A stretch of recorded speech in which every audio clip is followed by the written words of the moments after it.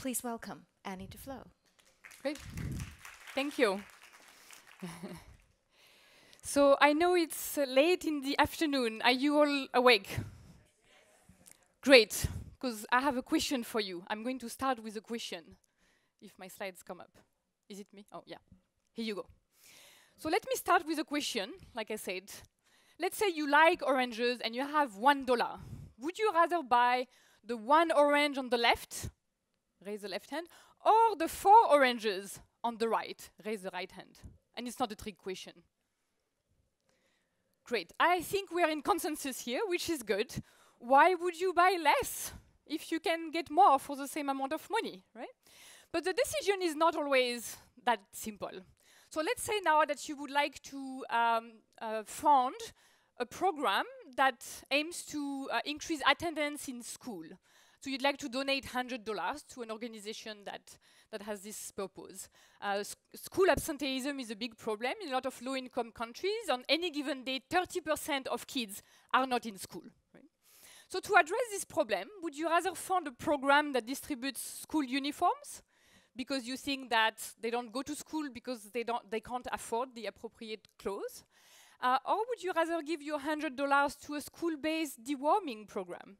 The idea is that children often don't go to school because they are sick, and often they are sick because they have intestinal worms. Left hand for the uniforms, right hand for the school-based deworming. It's a well-informed audience. Anyway, here, you cannot count what you're buying, right? Which are the additional years of schooling. And that's a challenge. And yes, yet it really matters. So on this graph, you can see the number of additional years of schooling that you can get for $100. So with the school-based deworming program, you can get 14 children to attend school for 1 more year. With the uniforms program, which was also effective, you can get 1 child to attend school for 1 more year, right? So the school-based deworming program was very effective, but also really cheap, which is why it's more cost-effective, here in the Kenyan context. So I'm not going to spend much more time on these programs for now, but there are really 2 key takeaways from this. One is that there can be a lot of variation in the amount of impact you can get for your dollars, or in other words, returns on investment. The second takeaway is that it's not always obvious which ideas will be most cost-effective, right? It requires precise measures of impact and precise measures of cost. So that's the problem I'm going to talk about today. So I'm going to tell you about how the standards for evidence have been changing in the last 10, 15 years in the international development space. Then I'll give you some examples of what we have learned by generating this evidence. And I'll talk about how this has translated into real changes sometimes. And I'll conclude with a few thoughts on what that means for philanthropy. So how have others tackled this problem? So in the for-profit sector, it's pretty common for companies like Intel, Google, and others to spend between 10 and 20% of their budget on research and development to figure out what will have the highest returns on investment, right? And same with pharmaceutical companies who run clinical trials to assess what medicines will be most effective. But in the international development space, it's less than 1% of resources that get spent on research and development, whether it's to test new ideas or even to confirm whether existing ideas work. And on any given year, there is approximately almost $150 billion that get spent on fighting poverty just by OECD countries. So it's really important that we figure out how to spend this money in a cost-effective manner. And that is really the reason why my organization, Innovations for Poverty Action, was created, as well as many of our partner organizations who work in the space. So our goal, and that of our partners, is, if you will, is to be like an R&D unit for the international development field to inform decision makers about what works and what doesn't. And our goal is to do this as rigorously as in the medical field, and to promote the use of evidence as it goes. The way we work is that we partner with academics from various academic institutions and decision makers. So it could be non-profits, we work with some ASOs, for example, or it could be governments. And together, researchers and practitioners identify issues faced by the poor. So it could be school absenteeism, it could be low vaccination rates, low farming investments, etc. And together they identify potential solutions, and often they actually design new ones, and then we rigorously test the effectiveness of these potential solutions to understand which ones will work best. And to do that, we use randomized control trials, which is the same method that's been used now for several decades in the medical field to assess the effectiveness of medicines. And the way it works is that by randomly assigning participants to either a program group that will receive the intervention or more, and to a comparison group that will not, this allows to disentangle the effect of the program from other factors, like the passage of time, things change over time, or intrinsic characteristics like motivation, right? So that's what we do. When you buy a medicine, you expect that it has been tested rigorously. So our goal is really to introduce the same standards of evidence in the international development space. Now, the good news is that in the last 15 years, the body of evidence has really grown. So just at IPA, we have about 700 studies, either completed or ongoing ones, like across a number of issues. But there are many other players as well. And beyond that, beyond the actual generation of evidence through these studies, there is really a growing movement of evidence-driven philanthropy and international development actors. So for example, the effective altruism movement really emphasizes the use of evidence in philanthropy. You probably know about GiveWell. That's an organization that identifies and then recommends evidence-based programs for philanthropists, etc. And we heard about many examples today as well. So this is exciting for us to be part of this movement and inform this movement. So now let me give you a couple of examples of what we have learned from this evidence, and obviously there are many more. So one thing that we have learned is that common wisdom is not always true, and that's why it is important to evaluate. So I'll just give you one example. There is a pretty common approach in the governance space, which is to organize training workshops on democratic processes. So USAID, for example, spends millions of dollars on that type of programs. And the idea is that when you teach citizens about the political process, about the means of political participation, they will increase their participation, and that will lead policymakers to be more responsive and efficient, right? So the idea is that it will increase bottom-up accountability. So researchers with IPA evaluated such a program in Peru, in an area that has a lot of mining activities going on. So it was a typical sort of workshop program where citizens were educated on the participatory budgeting process. They were educated on how to participate in the local political process. So for example, citizens are allowed to recall mayors in this context. So they were taught about that kind of things. Well, it turns out that the program was actually quite effective in the sense that it did increase citizens' knowledge. But it seems that this knowledge actually led to being disillusioned about the process. And at the end of the day, the mayors, who were the main political actors here, reduced their efforts and actually started spending less, right? So there are a number of interesting implications of that, and I won't get into it. And of course, this is one context. You know, this is the kind of things that we need to test in other contexts as well. But still, this raises a lot of very interesting questions about an approach that seems to be widely accepted. Another thing that we have learned is that simple things sometimes can go a really long way, especially when all people need is a little nudge to do what's right for them, right?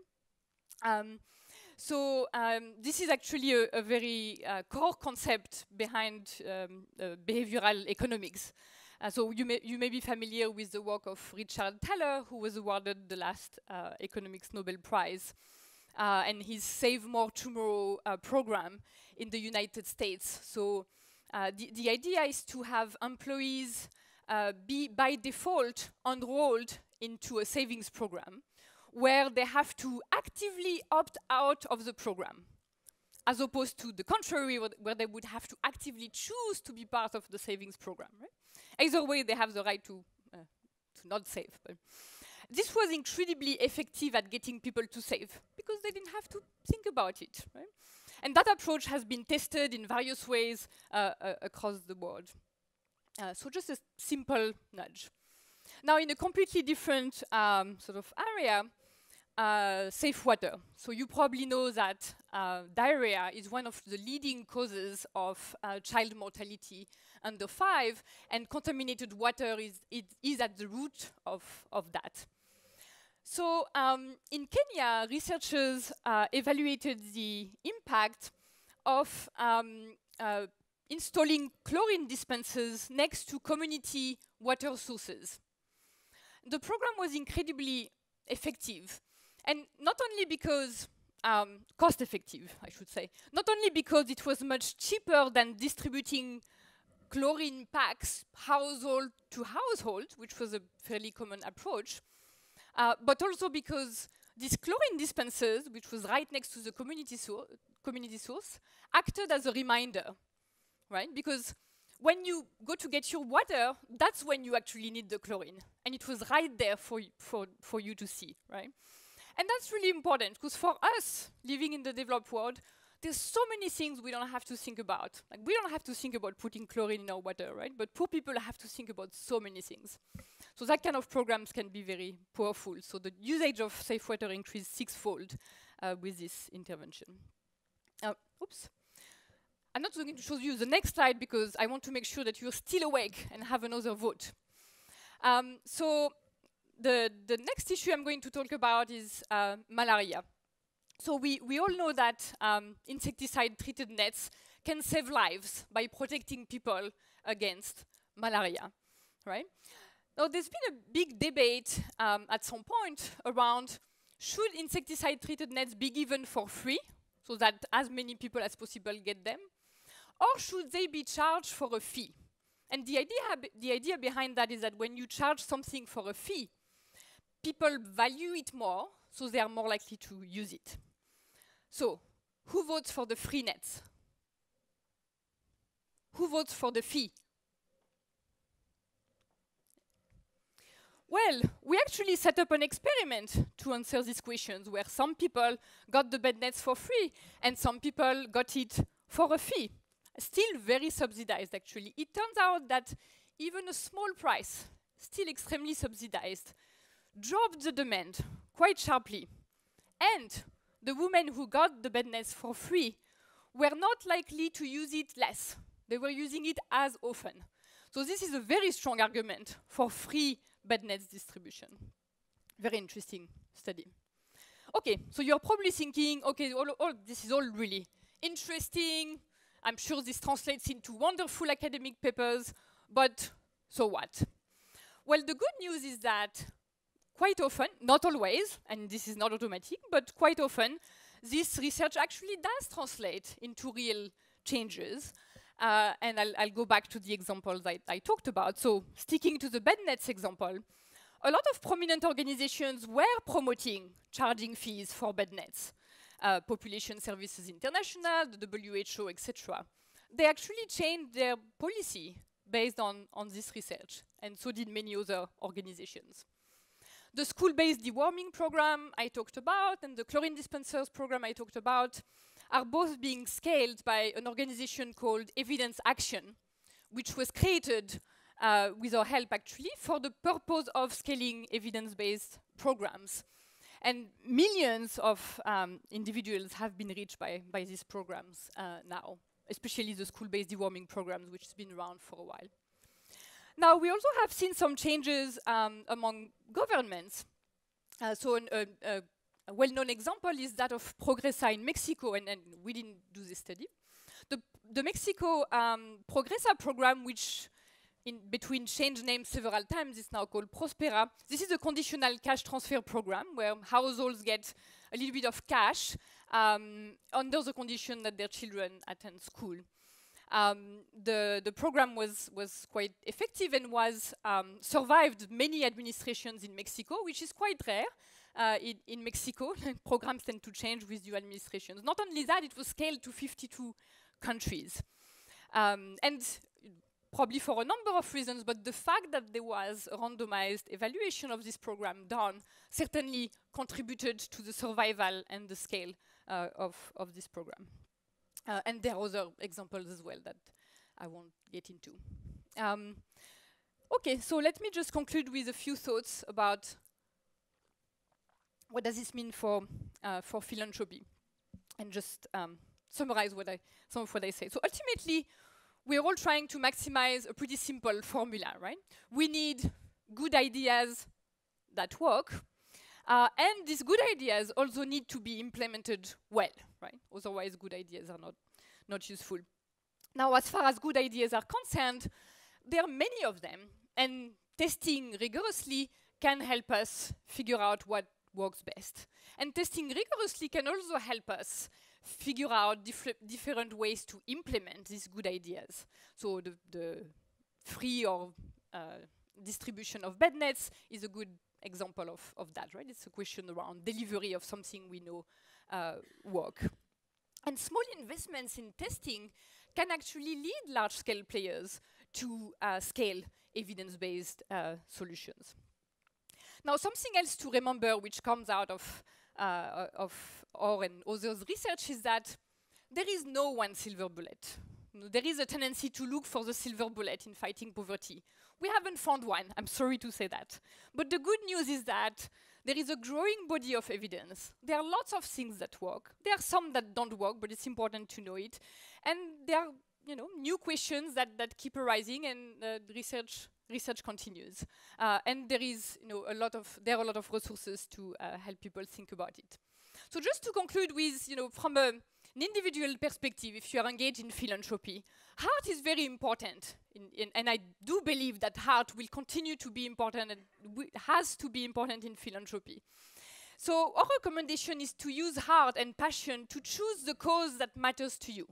And I'm echoing Fran's word from this morning, actually, because there are many causes that are worth tackling, right? We can't really choose. But within that cause, use an evidence-based approach.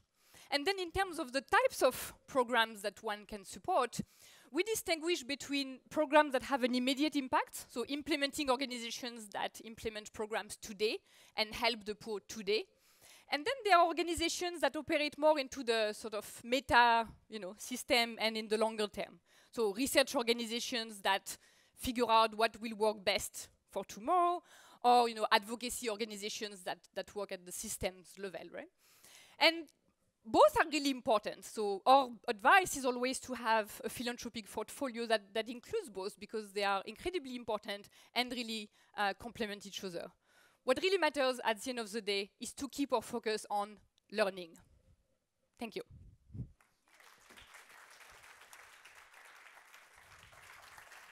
Thank you, Annie, so much. You've given us much food for thought. Just one question. In this evidence-based approach that you and your organization has, how has it been received by your peers, by other NGOs and stuff? Are they interested in knowing the results that you're coming with, or do they kind of don't want to know? What's the reaction? It really depends. So the movement has really, I call this a movement, this approach has really grown in the last 15 years. It wasn't new by any means. Randomized control trials have been used obviously in medicines, but also in agriculture for a long time. But in the social space, poverty alleviation space, it has really started growing in the last 15 years. And things have really evolved in the last 15 years. I described this sort of growing movement. That's been true. That's been true among non-profits, among governments, among funding organizations. There is a lot more funding going into generating evidence. 15 years ago, we had to convince people that it made sense, that it was not unethical to do this. I have these conversations much less often now. Organizations are more likely to come to us. But still, it's country by country, organization by organization. We need to have this dialogue. But yeah, no, I think overall there is lots of interest and growing. Yeah. Good to know. Good to hear. Thank you so much for sharing. Thank you. And good luck with your good work. Thank you. Thank you.